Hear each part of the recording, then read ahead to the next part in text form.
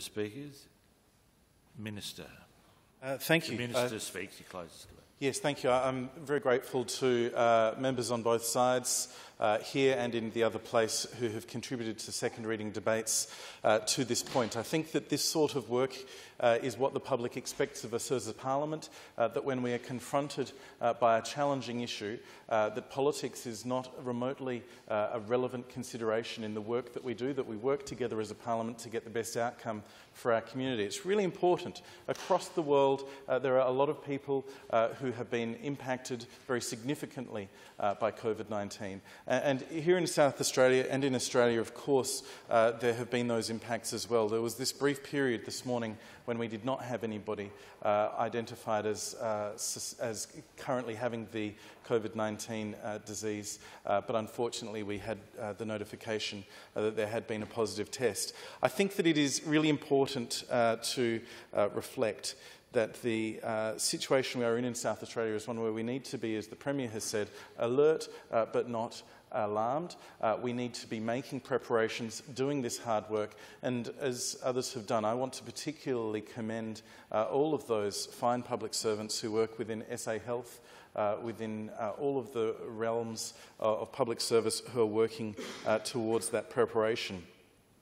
The bill that we are debating is important. The Chief Public Health Officer has identified the reasons for which it is important. As I think the Shadow Minister, who previously worked in this area when in government, as I think members of the crossbench in the Legislative Council identified in the debate yesterday, the original bill that was put through the Parliament some 9 years ago was one that had significant support, that took significant work. It was never meant to be I think, the final step in the process. There was always an understanding that in these public health matters, when the circumstances change, sometimes you need to look at that. And the nature of the COVID-19 outbreak being, I think, particularly identified as one where its transmission prior to the presentation of symptoms has put us in a situation where, as has been seen overseas, these extra measures are required to make it potentially workable if we end up in a situation in South Australia that is significantly worse than it is now. We want to be alert but not alarmed, but we must prepare for what might be. I thank all members who have indicated their support for this bill, and I particularly commend the Minister for Health in the other place, who worked with the Chief Public Health Officer, with SA Health, public health officials, and indeed our draftspeople to get this bill into place in a very rapid period of time. I thank the opposition for not just their support for the bill, and indeed the crossbenchers for not just their support for the bill, but for their willingness to have this bill move through the Parliament as quickly as possible.